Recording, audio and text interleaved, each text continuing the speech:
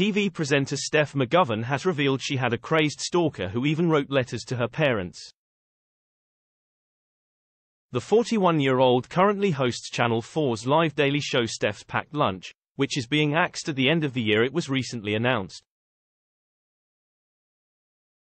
But it was during her time with the BBC, where she presented such shows as Watchdog and Breakfast, that she attracted the unwanted attention of a male admirer.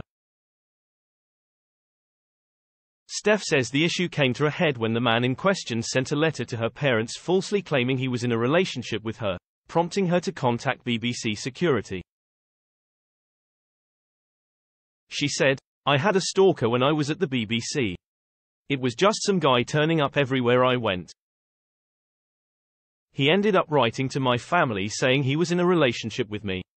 It was really crazy, but BBC security dealt with it. I think they told him to go away, there were no charges. Once he was told to stop, he did."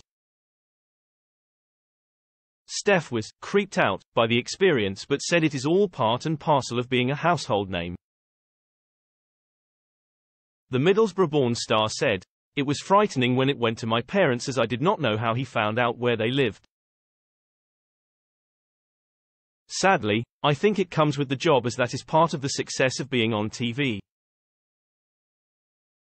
You are looked up to as someone on telly, and there can be somebody out there who just doesn't like it and they take it too far. It is a scary old thing." Steph is now said to be in the running for Holly Willoughby's This Morning job. Experience the Express like never before, advert-free experience without interruptions.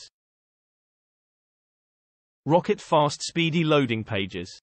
Exclusive unlimited access to all our content. Start 30-day free trial.